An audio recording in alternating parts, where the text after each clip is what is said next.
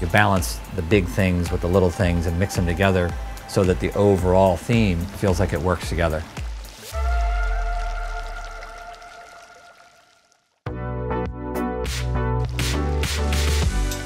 The new owner, when he purchased his property, there were a lot of plants that he liked and some that he didn't, so we got rid of the ones he didn't, but he had a particularly good eye, and we just kind of repeated those in different areas without going crazy to the point that it was just overdone.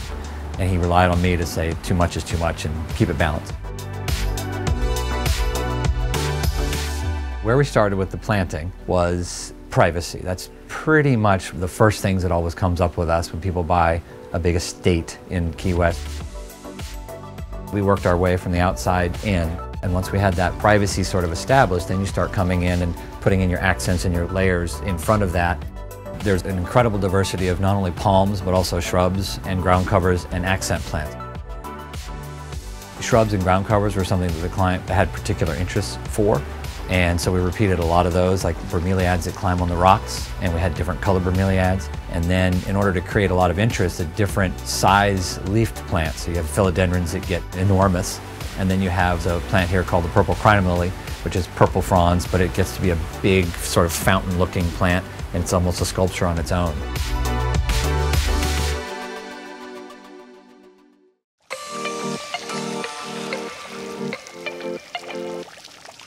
The spa area, originally it was a seating area that had a chandelier. The idea with the spa was we tiled the whole spa like a little spring.